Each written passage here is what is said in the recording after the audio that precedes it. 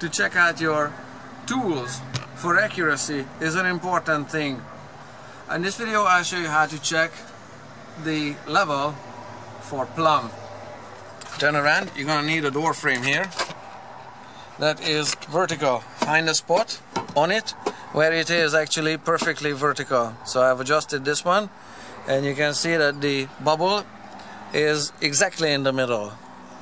What you do then is flip the instrument around this way. You cannot check if the vial is perpendicular to only one side. You can only check it if these two faces on the tool are exactly parallel and this one has to be exactly perpendicular. You cannot check out just one face with one vial. You have to flip it around this way and then you can conclude it if the bubble gets back to exactly the same position, that these two edges are parallel and the vial is mounted perpendicular on it.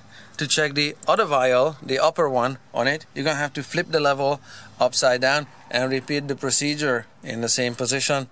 So this level, that window in this level checks out. I have to check that one and two more vials on the other end of the tool.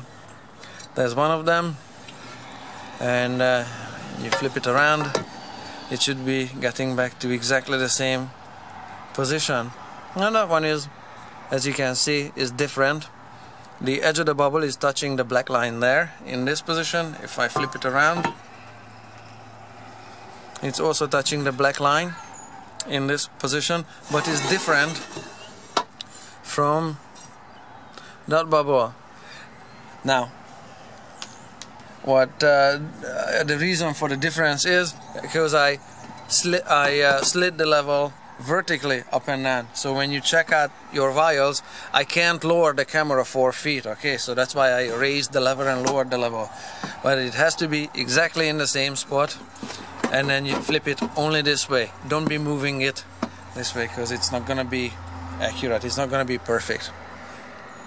So that's how to check out your level for plumb.